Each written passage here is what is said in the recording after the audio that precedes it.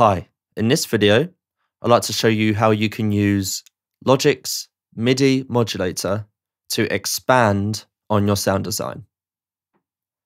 So as an example, I've got a retro synth open here on the right hand side of my screen. And from there, I've gone to table and I've chosen the Digi Insect wave table, which I think is pretty cool.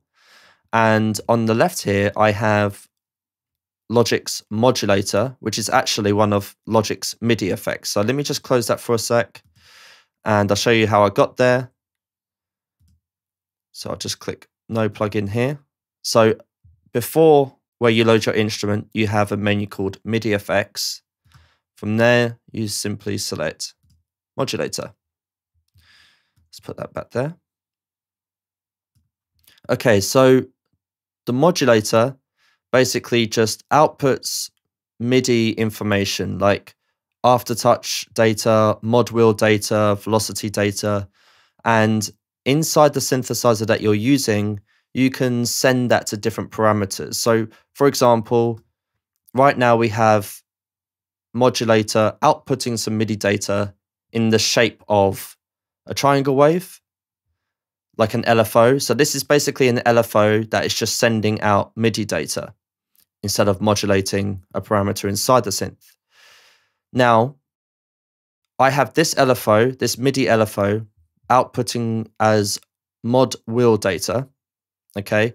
And if I want to use this LFO to modulate the cutoff frequency of the filter inside RetroSynth, I go to RetroSynth, I open the settings menu, and under the controller section, I select mod wheel 2. So this is where I tell RetroSynth what to do with this mod wheel data that it's getting from modulator. And I say, oh, I want you to modulate the filter cutoff. So I select filter cutoff. I'm going to increase the intensity here because at 0, it won't do anything. There'll be no modulation. I'm going to increase the intensity here. And I'm going to make sure that the actual LFO inside the synth isn't doing anything. So I'm going to have that at 0 and that at 1 there as well. And what I'll do is I'll bypass the modulator first just to check that there isn't already any modulation happening inside the synth. So let's have a listen.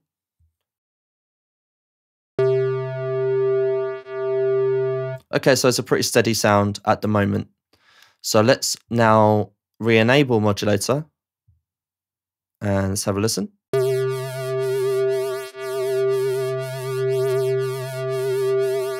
Cool, so you can see this graph down here on the left-hand side, this visual representation of the MIDI LFO that's in the shape of a triangle. You can quite clearly see and hear that modulating the filter cutoff.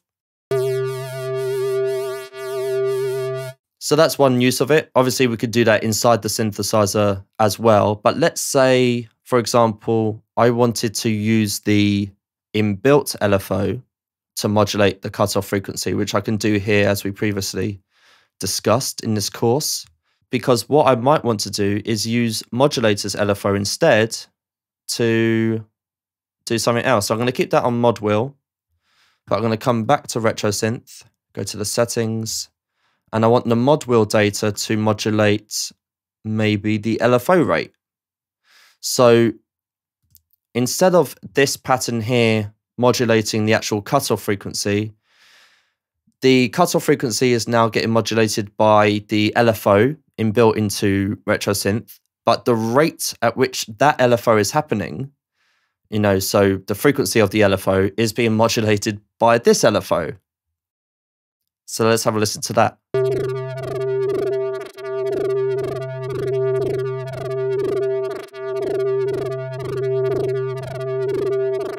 Cool. So I'm going to turn down the output level here just so that it's not as intense. So you see this visual representation is very useful because it really helps you visualize what difference that's making. So this should be sort of less intense now.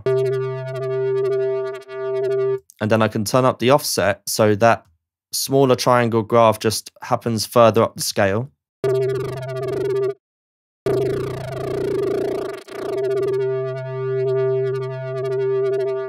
So the output level effectively expands, or when you increase the output level, it expands the range at which it modulates. So let's turn that up again. So it's going to go from really fast down to really slow.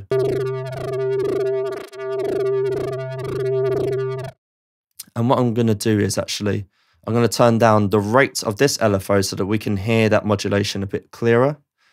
So I'm going to turn that down to 2 bars. And I'm going to turn down the LFO on the synth just so that it's not modulating the cutoff so much.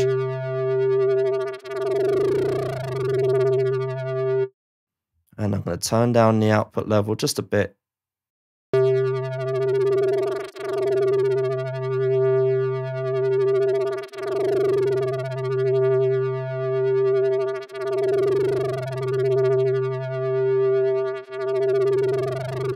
Cool.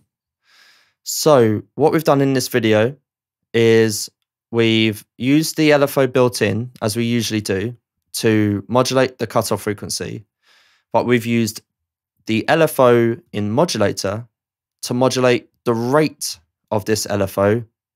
And the way that we did that was we chose a pattern. So we've chosen a triangle here. We can choose any other pattern like a square.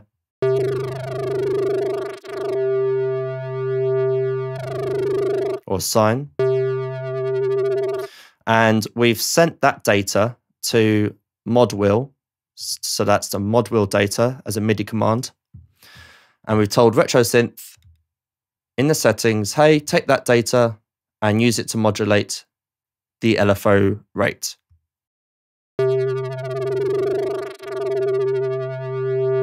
Cool. So that's one application that we can use the LFO modulator in Logic Pro. I'll see you in the next video where we take that a step further.